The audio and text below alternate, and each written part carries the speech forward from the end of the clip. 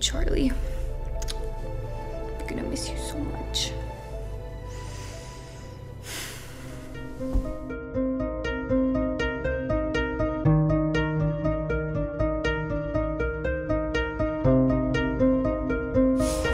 I'm so glad you're feeling better today. I haven't known what to do to help you since it happened.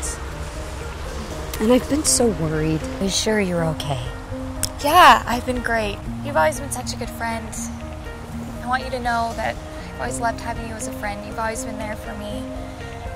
No matter what happens to me, I want you to know that I love you.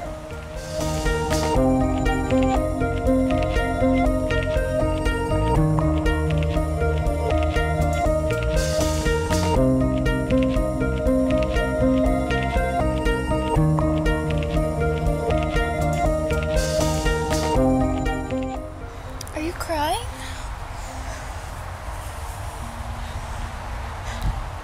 Are you gonna kill yourself? If you know someone that's struggling with anxiety or depression, we strongly encourage you to learn the behavioral signs of suicide so that you can recognize them when it's most important. Many suicides have been prevented by someone that knows the signs and responding correctly to that situation.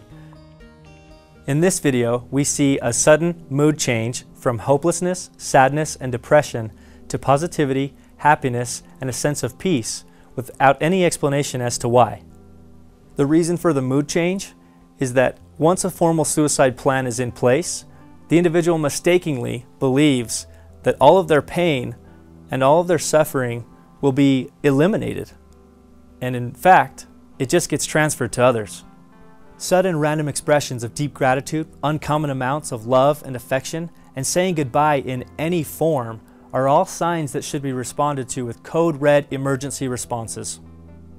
Too many people have expressed deep regret and sorrow for not catching these signs in their loved ones. Don't let that be you. Suicide sucks.